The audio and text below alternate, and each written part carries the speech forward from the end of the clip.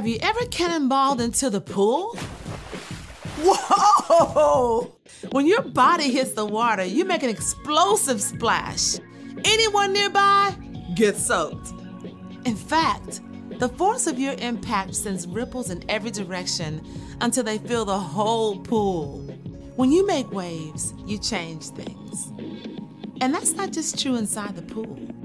You can make waves everywhere you go instead of a wild jump. Whee!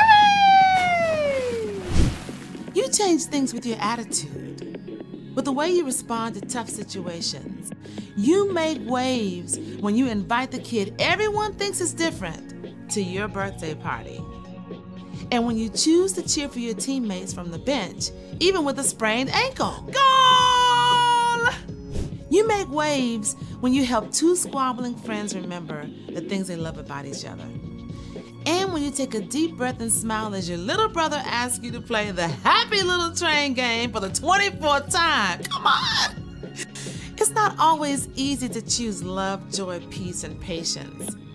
But with the power of God's Spirit, you can dive in and make waves. God's love inside you can change the world around you, and others will see God at work in you.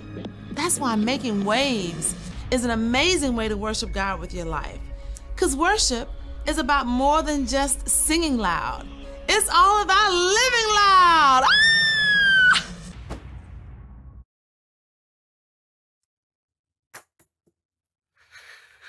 Hey, buddy. You ready to,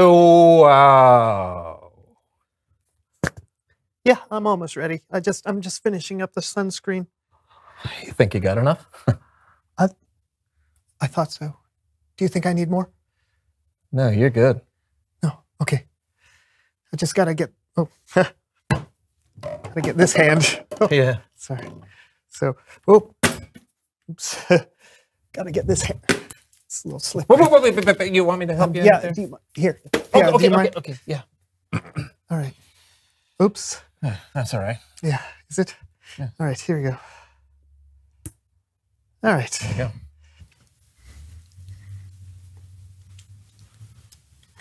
All right, I'm ready. You want me to carry something? Yeah, sure. Yeah. Here. Yeah. Here, take this. Okay, yeah. Oh. Oops. Here you go. Great. Sorry. Oh, whoa. Sorry. No, it's all right. I got this one. Okay. Thanks. My hands are slippery. I had no shot.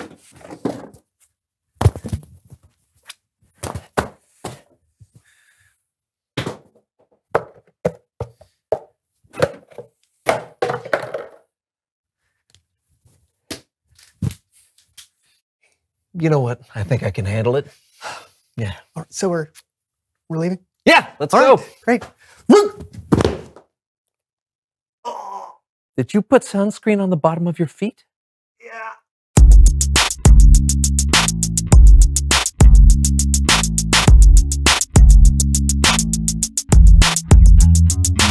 Hello, everyone. I'm Brandon. And I'm John. And welcome to the So-and-So Show. Tell them what month it is, John. Oh, it's June. That's right. And John loves June.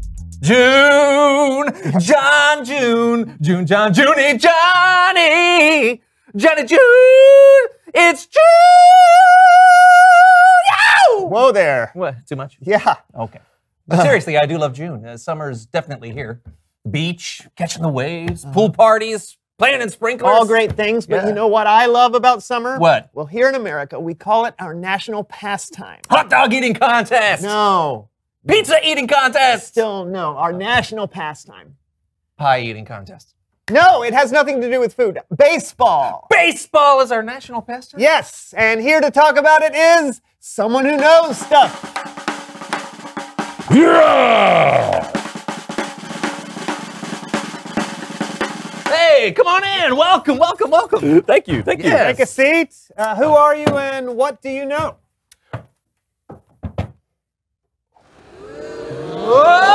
Whoa! Yeah, my name is Jerry. I'm a baseball umpire. Oh, well, hey! Hey! Hey! Yeah. I get that a lot. But you didn't even do anything. Well, it's a pretty unlovable job. And who is that person dressed up like a llama who came in here? That's Lorenzo. He's the mascot. Kind of rude. Well, he just keeps the fans laughing, even if it's, sometimes at my expense. It's all in good fun. Yeah, but it still must be hard to get booed all the time. Well, sure. I mean, okay, here's the deal. If I make a good call, it never gets noticed. But if I make a bad call or even a close call that maybe doesn't go your team's way, well, then some people can be, they can say some pretty mean things. Like what? Yeah, just watch this. Strike 3! Yeah!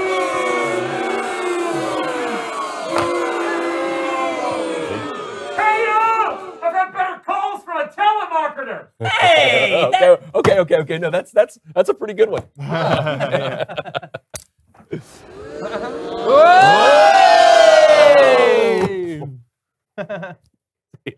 So if people can be so mean to you, why do you want to be an umpire?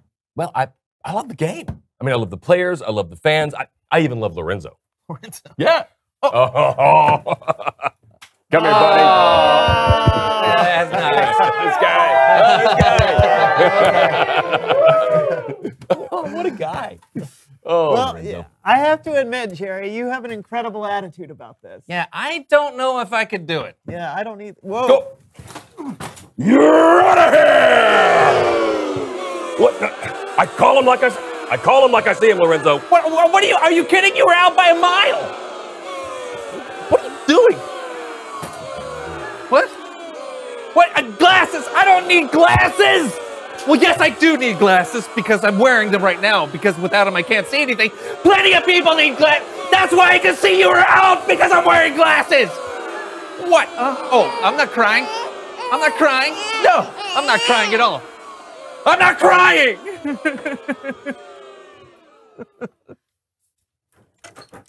I'm not crying. Man, how do you do it?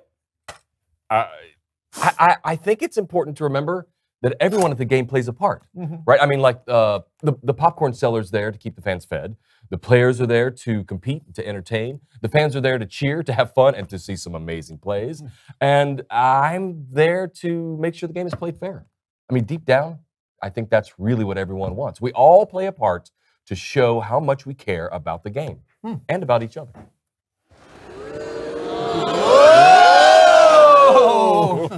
It's kind of like the wave, right? If only a handful of people did it, it would just be random people standing up and down. Yeah. Thank you for the demonstration, Lorenzo.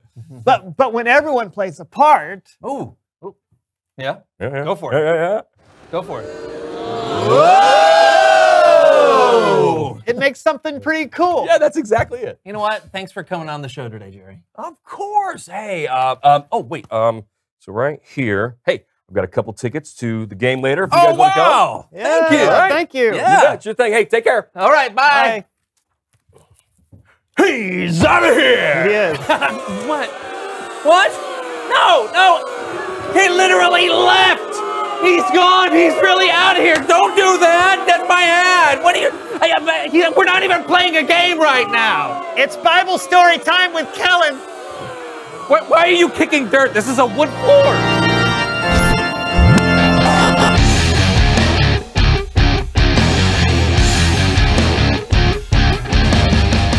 Kellen.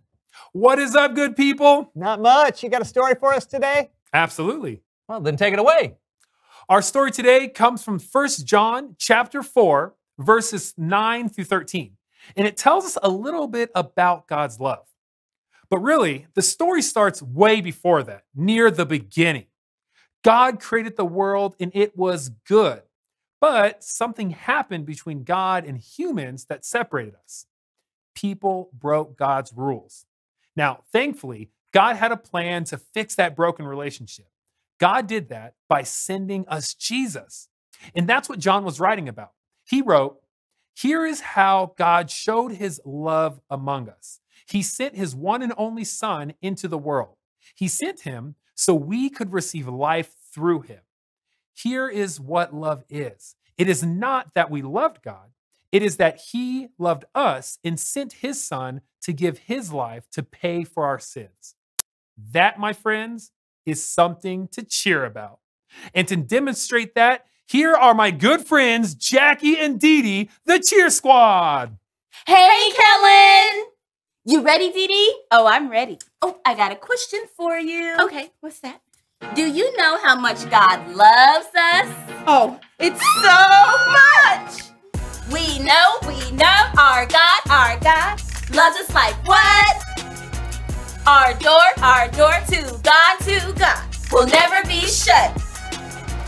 We know our God gave us the one, his one and only son. Woo! Yeah! God gave us his one and only son, Jesus, who gave his life to bring us back to God. When we trust in Jesus, we can have a relationship with God that lasts forever. That's how much God loves us. But listen to what John wrote next. Dear friends, since God loved us this much, we should also love one another. You ladies got a cheer for that? Huh? Oh, yeah! You know we do, Kellen. Hey, Jackie, what's that, Dee Dee? You know, just sometimes it's hard to care for others. Oh, what are we gonna do about that? Jackie, you already know. L-O-V-E, that's what we must do. Because of what God's done, we should love you too. L-O-V-E, that's what we must do. When we love each other, our hearts are made new. L-O-V-E, that's right, the word is love. We can show the world we care just like the Lord above. L-O-V-E, that's what we must do. Because of what God has done, we should love you too. Woo! I love that. If God loved us so much by giving us Jesus, then we can find a way to love one another. Here's the last part. No one has ever seen God, but if we love one another, God lives in us. His love is made complete in us. Here's how we know that we are joined to him and he to us. He has given us his Holy Spirit. John wrote that no one has ever seen God, but when God's Spirit lives in us, we're able to show God's love to others. What you got for that, cheer squad? We got something really good, Kellen. You tell him, sis. You ready to bring this home, Dee Dee? Oh, I thought you never asked. Let's do this. It's true, God's Spirit reminds you and me. God lives inside us, setting us free. It's true, God's Spirit reminds you and me. When we love one another, God's love is complete. When God sent Jesus, his love came to stay. Now his Spirit helps us to love the same way. It's true, God's Spirit reminds you and me. When we love one another, God's love is complete. Woo! Amazing. Thanks, cheer squad. Yeah, thanks. That was great. One big way God showed his love for us was by sending Jesus. And that's why we get to show God's love when we care for others. And the more we show God's love, the more his love will spread, creating a wave of love. Whoa! Thanks, Kellen. See you next time. Wouldn't miss it. Later. You know, love is an easy thing to talk about. Oh, yeah. I say I love a lot of things, like pizza and my dryer lint collection and soccer. But what does it mean to really love others? Well, I think God gave us a pretty good example, so reveal the question. How can you love others like God does? Yes. That's good and tough, but Yeah, good. because he's God. Yeah. So he's But remember, we have God's Spirit living inside us. Yeah, and the Holy Spirit can help us to love like God. Right. You can love someone by doing something kind for them. You can love someone by giving up something that you want.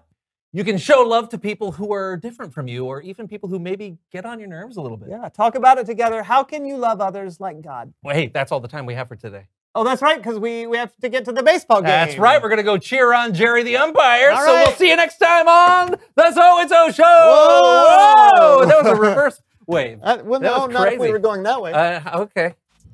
Oh, I mean, yeah! Boy, Another great call, he was Jerry. way beyond the base. No. After the ball. I'm got supposed to be kind. Oh, that's right. Hey, good effort. Yeah. You know what? The one thing I know about baseball fans is they just like effort, not accuracy. You know what's foul? These prices for popcorn, but not your calls. Yeah, and the pigeons on the third deck. They're foul.